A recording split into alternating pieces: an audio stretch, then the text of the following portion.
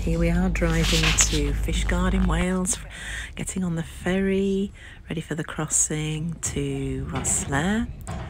And we had to get up really early, about 7:15 we set off from Cornwall, and it's about 4 hours on the ferry, so it's a little bit boring, but we had a lovely window seat actually, and you can see here that when the sun was shining we had a lovely view,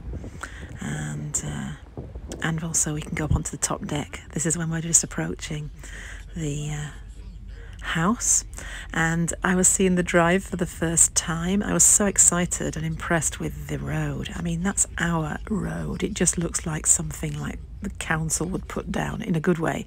I mean, it's just proper quality standard. And as we were arriving, we saw that the workmen would already arrived. Their vans were here, so we've got Dennis and Pat, who we always use. Dennis is a civil engineer, and Pat, they work as a team. The problem is, it's backing up here at the moment. I think there's something falling down inside here, isn't it? Yeah, it's running down. Yeah. I think when Michael came up, he said the water was almost just up to the door of the house. Oh, was it? Oh, yeah. Gosh. You can imagine in bad weather the flood that comes down there. Would, you know, if that was cleaned out and the grass taken out and a bit of a channel opened up along there, run away, wouldn't it? It'll take the water away, like. Yeah, yeah. So, as you may gather, the plan was to lay a drain and to dig out a channel so that the water that was flooding by the house would be redirected where we want it to be, away from the house and round the back of the house.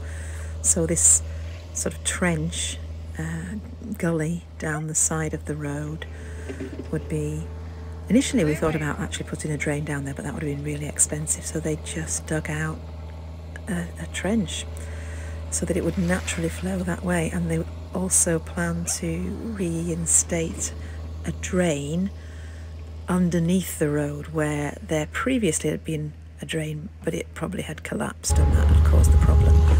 So yeah, you can see here already that through just digging that channel we've got the water going where we want it to go.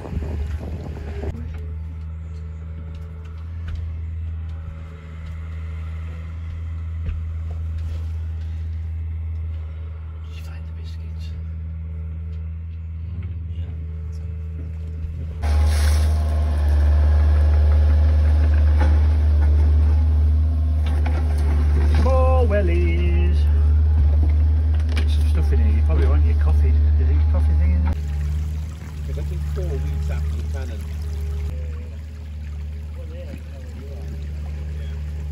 So, how far do you want to go now, or do you want to talk to Mike first? Like, do you want to clear all the routes?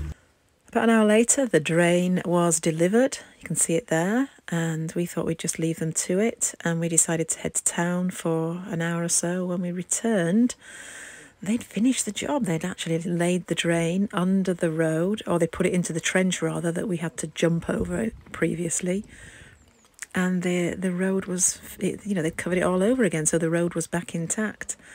And it's just remarkable how quickly they worked. We were so pleased that job got done in the space of about 3 hours.